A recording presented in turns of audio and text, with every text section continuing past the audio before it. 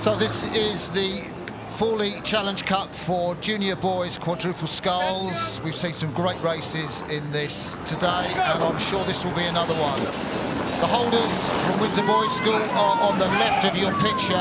On the right of your picture, another local school from Sir William Borlase Grammar School over in Marlow, and steering leaves a little bit to be desired at the first part of the race. I'm joined by Adrian Cassidy, my former crewmate, coach, and general cognoscenti about all things rowing. Hi Martin, good to hear from you, thanks for that. Yeah, really, Windsor Boys quite close to the boys there, but got very commanding one-length lead really just before the boom started. Borlase slightly in the middle, still sculling very nicely there, but they're not going to have to make sure they stay on terms. What do you say to a school like William Borlase, that are a really, really strong sculling school? You know, they've won this event, I think, in 2014 and 2015, if memory serves. If they're up against a crew like Windsor Boys, I think you can't kid them, can you? If you think they probably know, they race each other at national schools, they know the difference in speed. You just have to have a go, don't you? I mean, we've seen crews have mishaps this week, so that's always a possibility. So you need to put yourself in a position that if the other crew makes a mistake, you can capitalise. But they have to go out hard, row their best race, feel that when they finish the race, they've done their best effort. And here, they're not moving away anymore, Windsor Boys, by the looks of it, as they transition. They're going really well along those booms on the far side, Windsor Boys, aren't they? I think, you know, Borlase have sorted out their steering. They're sort of, you know, towards the centre of the course, but Windsor Boys have got a lovely line. I guess the water might be a little flatter over there, do you reckon? I think off the first bit of the course has been a bit easier on the Berkshire station. And I guess just, like you said, they've got a very straight line there, and they're into their rhythm, and they're not under pressure anymore, are they? So we're now live with this race. On the right-hand side of your picture, it is the boys from Windsor Boys School, and Sir William Borlase on the left of your picture. Windsor Boys led out from the start, and now look in commanding. Let's take a close-up look at them. Atticus Shute, whose brother was in the boat last year, but won. Well, there were two Windsor Boys boats in the final last year. Windsor Boys A, Windsor Boys B.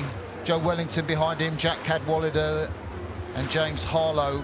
Just see a little bit of him up in the bows. Look across there from Atticus Shute. Don't think he needs to be concerned too much.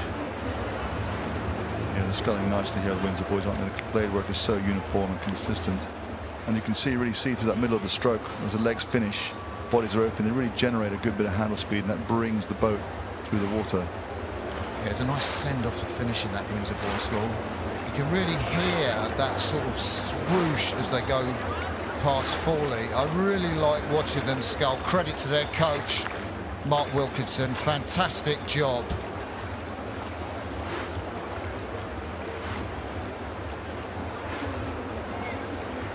So we're watching the Fawley Challenge Cup for junior boys quads. On the right of your picture, it's the four men from Windsor Boys School, four young men from Windsor Boys School. They have led from, I think, the first few strokes against their opponents, Sir William Borlase Grammar School, and they are on the left of your picture. Windsor Boys look to be going away stroke by stroke, eh?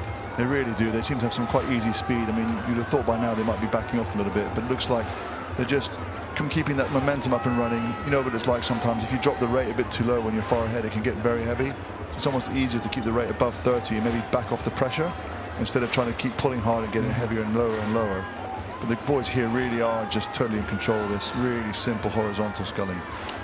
You're listening to the voice of Adrian Cassidy, British team rower, coach of international teams. And I'm Marty Cross. It's really rough out there. Great to be there. with you here at Henley. Yeah, it is a little rough out there. I was saying to Kath Bishop in a previous commentary slot, it felt a bit like a winter's day. Yeah, it did look like that. Grey clouds, just having to battle through the splashing wave everywhere. And Borlase here still not letting up, are they? But like you said, they're taking more of the middle station as they go down here. Let's hope that swan doesn't get in the way.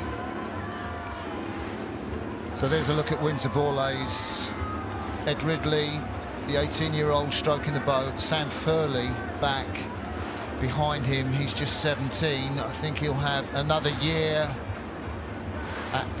His brother Ben Furley raced at Henley in 2019 and 2021 for Borlase, so really runs in the family. And what a great shot that is. The church in the background, the stewards enclosure on the left, the progress boards on the right, and the two crews in the centre going flat out, Adrian. Yeah, absolutely fabulous there on both the crews going down there. You can even see, gives you a sense of the little water dots on the camera, gives you a sense of what kind of environment they're training in down there. And Borlase here came fourth at National Schools Regatta, kind of shows you the calibre of the Windsor Boys School here. They managed to do this, managed to win in this kind of style. But the Borlase boys still keeping their form together, sculling nicely even under pressure there. Windsor Boys School, such a strong unit. I did hear from Tom Morgan, our co-commentator, yesterday. He fancies Leander A to beat Windsor Boys in this competition. Well, at National Schools this year, Windsor Boys just beat Leander, and I think that was a bit of a surprise. They had one of their best rows just to make that possible. So I think it's going to be one. I mean, I would have put your money on that bet, but I wouldn't put my own money on it. Well, if that's the case, Windsor Boys, if they do win this race, will be earning themselves a right to race either Leander A or Hereford. The money's on Leander A. I know the favourites haven't always won, but that'll be a great match-up for Saturday. Yeah. As we see Atticus Shute look round at the finish there, I look ahead, and they've got a couple of 100 metres left, Adrian. Yeah, now they're starting to look a little bit more within themselves, aren't they? They're just letting the boat do a bit more of the work. Still rowing, sculling nice and long, just working their way down the stewards enclosure here as they come past the progress board, probably 10, 12 strokes to go.